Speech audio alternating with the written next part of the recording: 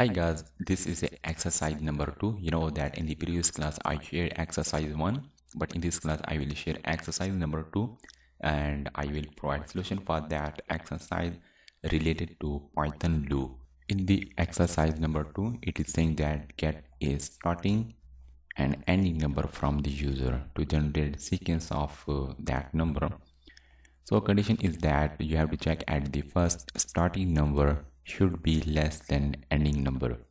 So a starting number and ending number we will get from the user to generate number. For example, user enter a number 5 and ending number for example is 10.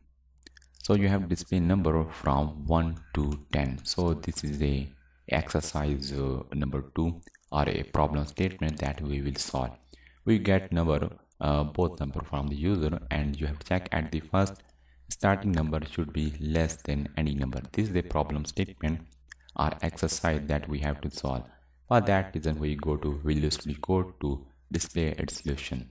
In the Visual Studio Code, just create a new file. Create a new file here.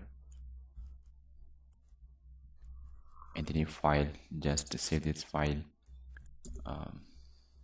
Loop exercise number 2, and in this exercise I have to get starting number from the user and ending number from the user also, and check starting number should be less than ending number, not greater than, less than ending number.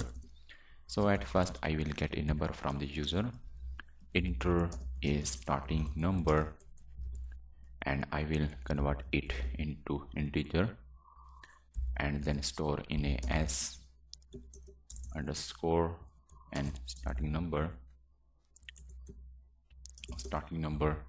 and in the second line I will get a ending number from the user,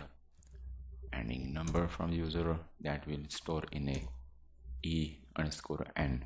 So next what I have to do, I have to make condition if s underscore n is less than e underscore n, then you have to display statements, any statement. For example, this condition is false, so there may be condition that starting number is greater than ending number, then you have to display a message that starting number should be less than ending number. So next what I have to do, if condition is true, what I have to do, I have to generate a loop from starting number to ending number as user enter. For example, user enter a number for example 3 and ending number is 10. I have to display number from 3 to 10. So which loop I will use? I am using while loop. So while loop here will be condition that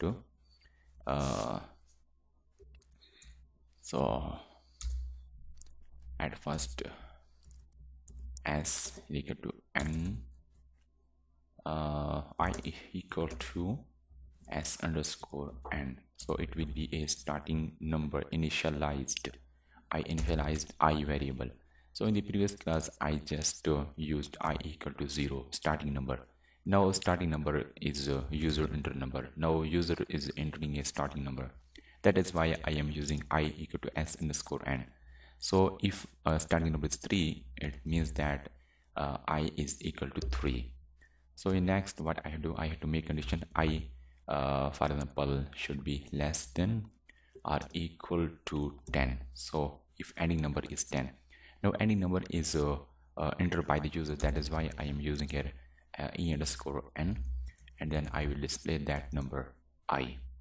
So for example, if e underscore n is the ending number is a 10, so it will display a number from 3 to 10. So it will display number if starting number is less than any number. So I want to display exercise number 2. You can see that it is displaying a message that enter the starting number. For example, starting number is 7, ending number is 4. Now you can see that condition is false because starting number is greater than. starting number should be less than ending number. You can see that if I use a 4 as starting number, ending number is 88, so it is error because I did not increase one value. I means that I did not use decrement or increment operator that is part of any loop. So I will increase one value with I using a addition assignment operator equal and 1. So next what I have to do, I have to stop this loop and exit, and I am executing that loop. Loop underscore exercise 2.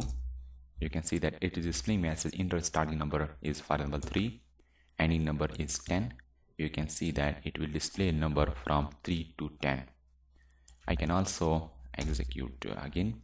Starting number is 9, ending number for example is 8. It is displaying message starting number should be less than ending number. For example, it is 10 starting number and ending number is 49.